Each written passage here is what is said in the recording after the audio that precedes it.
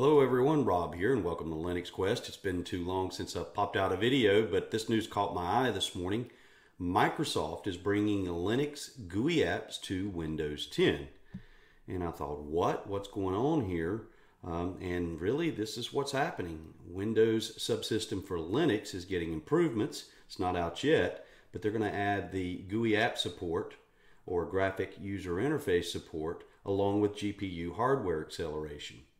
So we've all seen news where Microsoft is embracing Linux, embracing open source.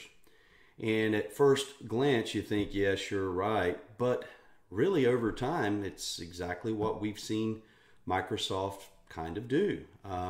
They're even releasing open source apps now.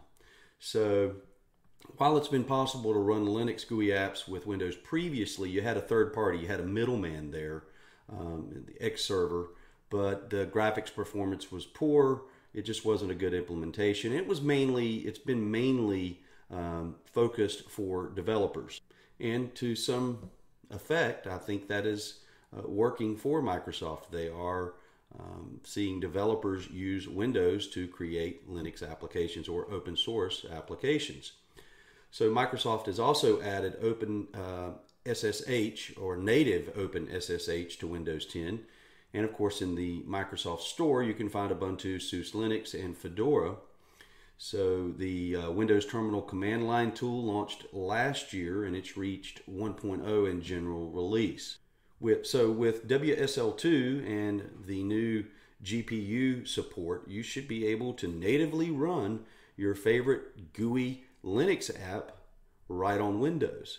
So my question is, do you care? Would this be a big deal for you?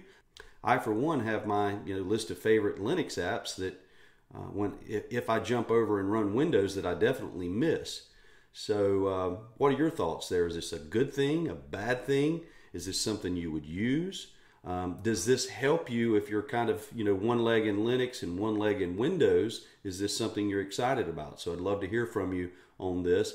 And based on what I'm reading here, it looks like by the fall with recent updates, or if you're into the developer updates on Windows, you should be able to access possibly within the next month or 2 months, and certainly by the fall, I think standard Windows users with frequent updates would be able to run Linux apps almost as if it's native. I mean, the Linux kernel is going to be in place here.